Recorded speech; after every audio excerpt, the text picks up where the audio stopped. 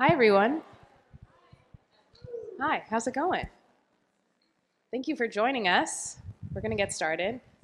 Thank you so much for coming. Thank you to our panelists. I'm going to start by asking them to each briefly introduce themselves, and then we'll get into it. Chris? Is this, I can never tell if these are, can you hear me? Yes. Hi, I'm Chris. So introduce yourselves. Yeah, my name is Chris Wiley, and I currently work as the Global Director of Research for H&M Group, which is both H&M the brand and then all of the other brands that we own, so COS and other stories and all that. And people also might have known me for last year. I was also a whistleblower with Cambridge Analytica scandal and whatnot. So I spend a lot of time talking about the ethics of AI and the ethics of data. And my new role at H&M is to look at how can we use artificial intelligence, data research, and insight to better understand the diversity of our customers around the world. We're in 72 markets. And also tackle some of the really tough challenges that the industry has. So that's like, sustainability and, really starting to understand how can we optimize our supply chain so we can reduce waste, actually start figuring out how we can involve customers in this conversation and understanding about sustainability. Also tackling, the fact that fashion has an issue with, understanding different kinds of people and embracing and celebrating those kinds of people. And we can use research and data to help, at least from our brand's perspective, to better understand the diversity of the global fashion market. So yeah. You're spoiling the rest of our talk. So sorry? We're going to get into it. Great. Okay. Cool. Sorry. Hi. No, I appreciate it. Michael, if you give us a full life history, we'll be here forever. Okay, It'll be very exciting. I'll start with. Tell us what you've been doing at I made FIT. my first picture with a computer in 1969, so that's going back some time. I'm the executive director of the FIT Infor Tech Lab, and the mission of the lab is to engage faculty and students solving industry problems with design and technology. And that kind of frames a lot of the projects we've done in the lab over the past couple of years. Chris? Chris Bevans, and I have my own tailored sportswear brand, men's and women's, called DYNE. I was a Nike creative director for some years in Beaverton, Oregon. And I'm really excited to be here and talk about my adventures and building a brand. Great. So our theme today is jobs of tomorrow. Obviously, we all know here that fashion is changing rapidly, but it's also an industry I think has been governed for a long time by what was done in the past or sort of conventional wisdom. And so much is changing in the way that we decide what to make, how to sell it, how to talk to people about it, how to predict how much is going to be sold and who's going to want it. And the companies that will really survive and thrive in this next era are the ones that are going to understand how to disrupt themselves, which I feel like is a lot of what you all just mentioned even in your intro. So I think I'd like to start by asking you all about how you're using or experimenting with data and artificial intelligence to better understand what people want when they buy from fashion brands. What are they thinking about, and how can brands cater to them better?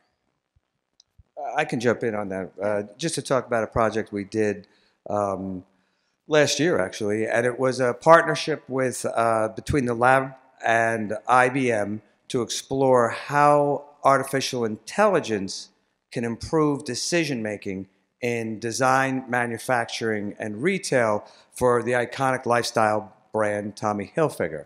And it was really interesting engagement because the students came in, the design students in particular, came in with a lot of trepidation. And they were bold because they still came in. And their feeling was robots were going to eat their job. And they left after having spent 8 weeks using AI tools to help them understand the DNA of the brand and to explore design directions to see whether they were on point with what was new for Tommy or has it been done by other designers. And they did this with visual material, not with words. They took drawings and other images. And they left the project saying, wow, that was like working with a really great assistant designer who was with me all the time. So I think that characterizes sort of the way in which you can look at AI as augmenting the process rather than replacing it. So the project was looking at images and helping the designers understand that. Can you speak a bit more about that for someone like me who sometimes even the word AI is confusing? Yes, so the way that this project worked is that IBM provided to us 600,000 images that were collected from runway shows, from social media websites of runway shows around the world over a 5-year period. And to that was added 15,000 images from Tommy's catalog over 3 years and 6 seasons per year. So that became a database that they could then take an image and say, show me who was doing something like this. And those images could be a photograph of the Eiffel Tower, it could be a picture of a flower, it could be a drawing. But what they did was they started to look and started to develop ideas and see how much the images that they're using as a source aligned with trends, and they could find out whether Tommy had never done something along these lines, or they had been doing it every year for the entire 3 years that we had, or a particular designer was very focused on it in a particular period of time. So you use the tools in sort of a somewhat natural way of, oh, I have an idea, let me see who else is doing it. And it went and crawled over the database, but it did it by doing a visual assessment, and it would measure the similarity against other images and then return to you a big list. And then from that, you could then continue to refine and create subsets and narrow down. I will say that after we delivered the final product, the chief brand officer of Tommy, Avery Baker, looked at one of the designs a student had done and said, well, I'd wear that, and I'd sell that in my stores. So it was very clear that they really informed the student, and they aligned their designs. A silhouette that Tommy had never used before, but still really reflected the values. That's super interesting. And Chris Wiley, can you talk a bit about how you're using AI? Yeah, I think computer vision, which is like building models to understand and create intuition around visual imagery is really interesting. And one of the projects that I'm having a lot of fun with is trying to teach computers how to understand not just like specific attributes on clothing, cut or color or pattern or whatever, but actually trying to teach a computer what sexy means, or like what bold means. And so if you take a step back, so machine learning, I don't know how much people know about machine learning, but you can really think about it as anything, the way that a baby is going to learn and how you teach a baby how to learn something, constantly showing them and then saying what it is over and over again until they finally get it, is kind of like how you teach a computer stuff. But if you think about how like difficult actually it is to describe, like, could you come up with a definition of bold or a definition of sexy that is like a universal principle of sexy or bold, and then try to teach a computer that? And it's really interesting because if you look at things like, for example, a woman's corset. In the 1850s, a woman's corset was like the epitome of sort of feminine modesty, right? Like, this is why we have the expression loose women, because, loose women didn't wear corsets, because guys don't have time for that. But if you took the same corset and imagine we had a time travel machine, put that woman, walk down the streets of New York today wearing that corset. It's quite racy. Maybe it's kinky. Maybe you'd find the same corset in a kink store. And so you've got literally the same woman wearing the same product, but because the context is different, then the meaning is different. And so what's really cool about fashion is like how contextual meaning changes, and actually fashion so much is about that contextual meaning. And when you apply AI to that, it becomes really, really hard. But it's really, really cool. And I honestly think that we will start to build models that will eventually start to understand these sort of discrete attributes of meaning. But I think that's what we have to do. It's not just literally understanding like this is a pair of trousers, or this is a shirt, or this is blue, but that this is sexy. So your goal is to bring that context to the company so that they can understand the products that they're making? Or how do you apply the ideas that you just said? It was just super interesting. You could go into a rabbit hole of that stuff forever. But like, how do you apply that to a company that's really like in the weeds of producing stuff? Right now, I mean, I think of it as a translation issue. So if you think about Google Translate, for example, right? You type in English and then it comes out as French, right? And so you put in hello and bonjour comes out of it, right? And in that, the meaning is the same, but you've got data form A and data form B. So now if we start thinking about fashion as translation, where we've got a type of product and a type of person, and there's attributes about this product and attributes about a person. And in order to create desire, we have to have an accurate translation between a certain attribute or feeling of a product that conveys and the type of person who wants that feeling. And so, not to get into the weeds about machine learning and deep neural networks and autoencoders and all this kind of stuff, but you can build algorithms if you're using a translation framework to start to understand that actually part of the fashion system and part of desire is like a good translation, if that makes sense. Yeah, so it's about understanding what people will want more accurately. That was like a much more succinct way of saying what I just said. Chris, Talk done. No, that's great. That's really interesting. I mean, it's so fascinating what you're doing, and I'm sure many other companies are trying to do something similar. But I think that the fashion sector is actually way behind other sectors in terms of the integration of technology now. But it's great that we're trying. I always like to look at the link between fashion and architecture, and if you look at some of the earlier research in architecture in developing grammars that characterize style, it starts to be a really interesting new development that is roughly called computational creativity. And the analytic side is the machine learning, but if you consolidate that knowledge into a grammar which allows you to execute lots of things with a framework that's well established, just like English. We have words, we have rules for putting them together, and then you can say anything and it's still in English. There are grammars that characterize Palladian architecture. So you can make a house that's a Palladian, that looks like Andrea Palladio built it, or Frank Lloyd Wright built it. But that can easily be applied to fashion as well when you start to develop the grammar that characterizes how these pieces go together and how they sum to create what are more complete and more expressive expressions of an idea. that's so interesting. Maybe we should do a story about what fashion can learn from architecture. That's right. Fashion is architecture you wear. That's true.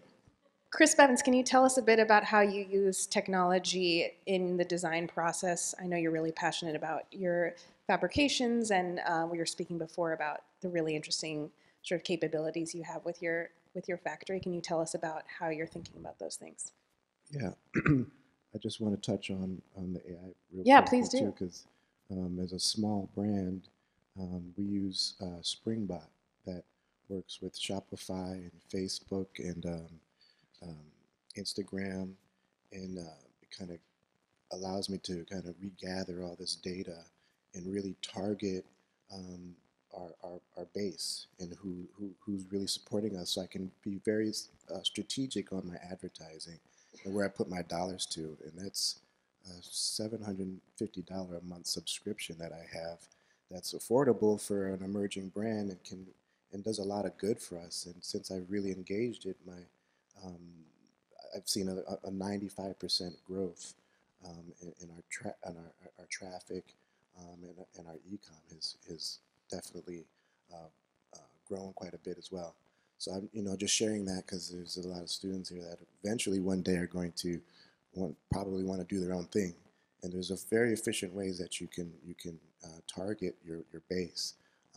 So that I just wanted to throw that out. Was there something surprising that you learned through Springbot about your consumer that you didn't know before? The age, the demographic there. I thought we were skewing younger when we really started to look at who was really shopping with us. It's the 30 plus that we've seen, So Is it the whole range that was? The range. So the top end and the bottom end were much further apart than you realized. Completely, and I was wasting money, and eventually I like to talk to the whole world, right? But I have to be very specific at how I spend my budget. But to go back into what you just asked, the factory that I work with abroad in Taipei has been a great partner using virtual reality to look at my prototypes on a body and have it in motion to see how the garment moves, to do a lot of athletic and performance materials, which is really important.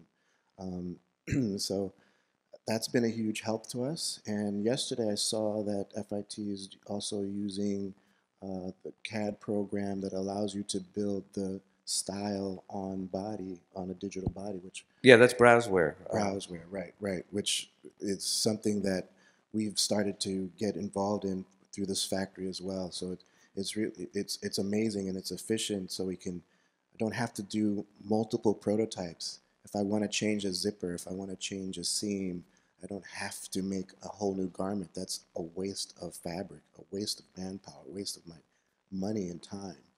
So that's been a really, really huge help for us. And I'm just scratching the surface with it. And I know, Michael, you can really educate me a little bit more on that. One of the things that's interesting too is that once you get through the design process and you sort of have your silhouette, you know what you're working with, you can do development much quicker and offer to the consumer tremendous amount of variations that if you had actually fabricated as prototypes would be prohibitive. But you can iterate through lots of ideas that way. And then we use a platform called Ord as our showroom. It's a virtual showroom. I try to eliminate as much paper as possible. I don't like to send out paper CADs. It's digital. Barneys will come in, take a look at the collection. They have their Ord link, and they place their buy that way. And it goes right to us in real time. So trying to find different ways to just be sustainable and efficient.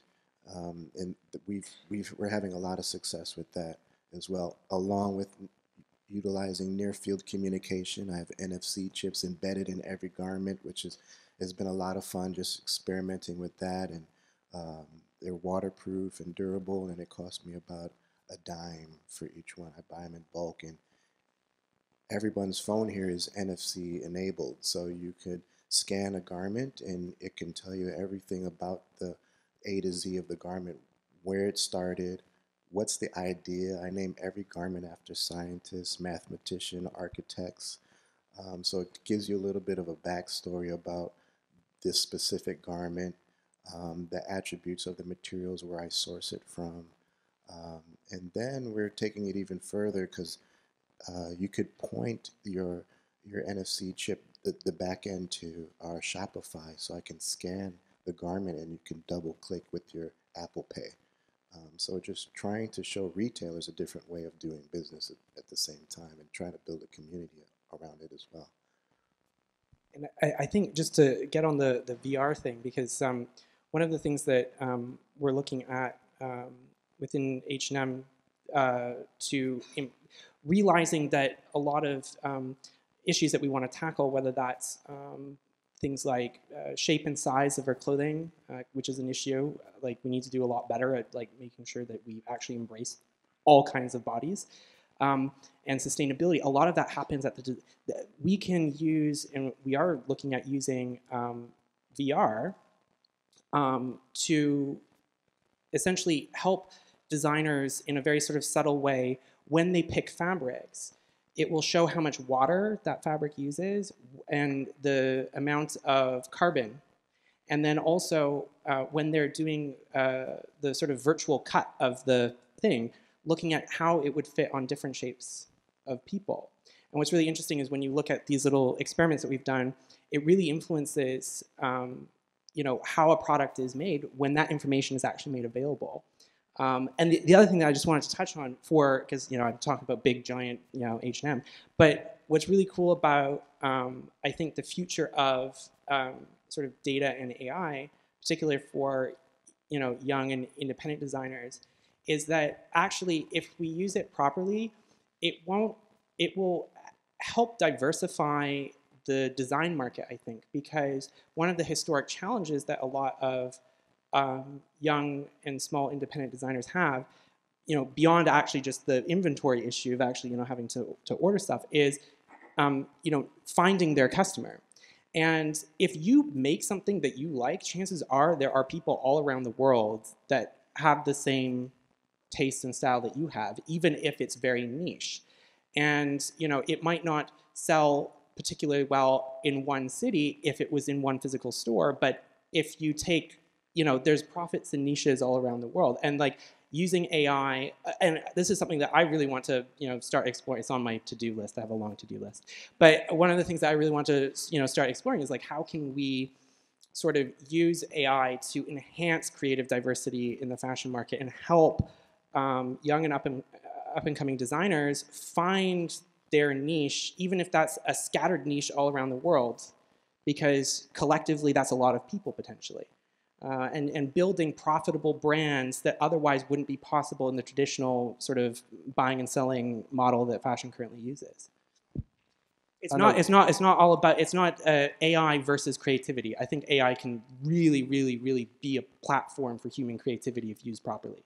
And understanding behavior on a slightly different scale than what you were talking about. One of the other aspects of the project we did with Tommy Hilfiger was to look at social media and see where influencers, it was a deep social media listening tool that we used. And in doing that, we discovered that K-pop bands were influencing the buying of... Oh my God, I've literally just been looking at K-pop. Yes, and they were influencing the buying of Tommy Hilfiger in Thailand far more than anywhere else in the world. And that they realized that, well, why are we shipping it to Minneapolis? They're buying it like crazy in Thailand. So insights were garnered through this deep analysis and listening. And XTC I literally just had a meeting about K-pop. That's so funny. Yeah.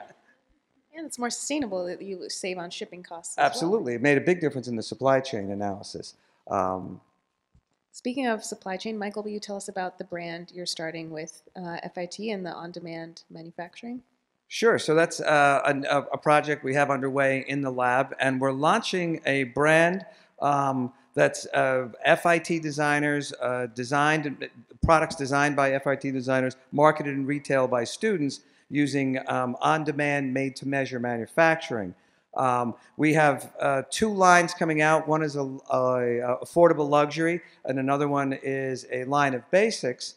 And the line of basics is going to be manufactured by a really innovative company in Florence, Alabama, that has an unusual fit engine that is built into their manufacturing technology that uses height, weight, size, and an allowance for bust, and will fit to a very high degree of satisfaction on the people who wear it. So we're going to be doing the basics through that company, and then the affordable luxury will be done. There are going to be limited editions and developed with a company in New Jersey that also has an innovative manufacturing technique. And with them, we're going to be experimenting with different technologies to do fit, really, to do the on-demand made-to-measure. And the whole idea of the lab is to create a living, the label is to create a living laboratory to experiment with emerging technology and see how it can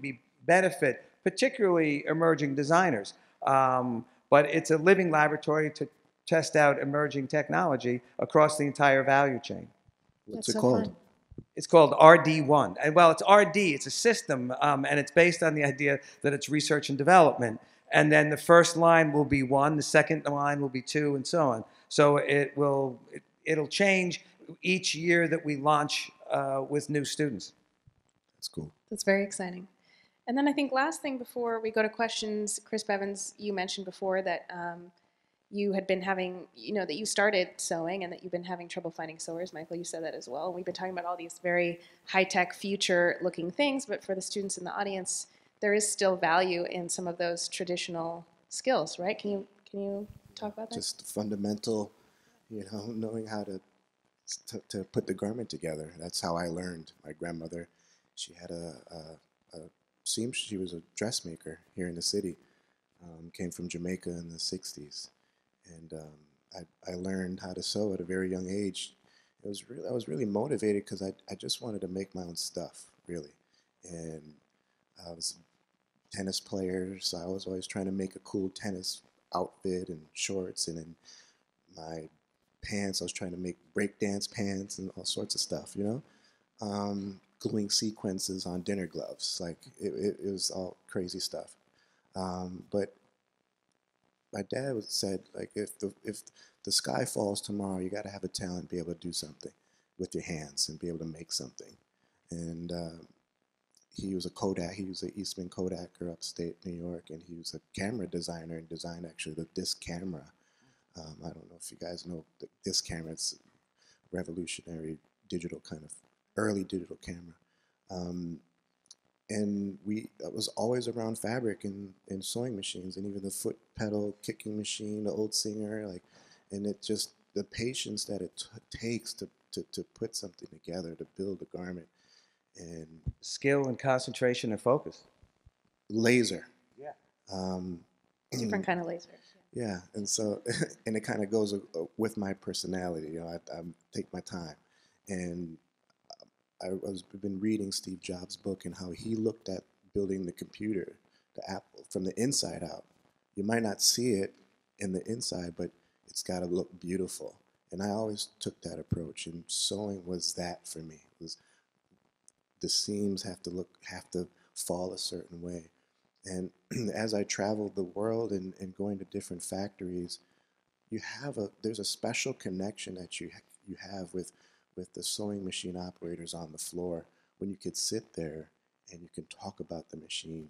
I've even showed them the techniques, because sometimes my technical packages don't convey the seam or the direction I want it to go. So when you're able to demonstrate that there, you really have an amazing connection with someone that you might not speak the language. And when your garment comes down the line, they're going to remember you. And you get some extra love, and it's serious.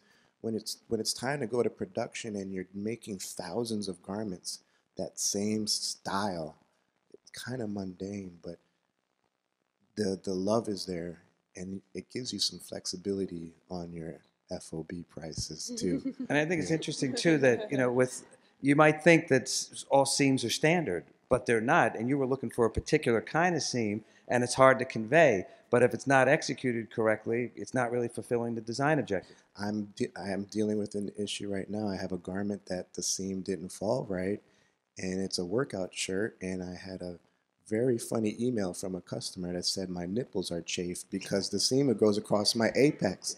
So I'm like, we had a laugh, and I had to take care of that. I hate it when I chafe my nipples. Don't you? They do have pads for How that. come, Chris? I knew you were going to run with that one. But those things matter. They really matter. That's a return that I have to take care of. I'm a small brand out of Portland, Oregon. Every customer really, really matters to us, and we get to know our base and our fans and those that are supporting us. So we take that that data very serious, and I had to raise that seam, and I caught that because it happened to me as well. So I raised the seam 1.5 inches. So now it's where it's supposed to be, and I sent out the garment to our customer in San Francisco, and he was so grateful. Now I have a customer for as long as I'm doing this. So That pays off later. it does. And so there's a lot of new technologies that are out there for garment construction. Sonic welding and bonding and no-sew technology. We work closely with Bemis on those techniques. I'm learning a lot right now, and but there's nothing like good old-fashioned sewing machine and having the know-how of how to just put it together. It really allows much more freedom with individual expression. Absolutely. Because if you're using the same seam that everybody else is using, it's hard to differentiate. But if you're able to actually introduce new ideas and new directions, you're really able to add that personal touch, which is differentiating. So true. So true.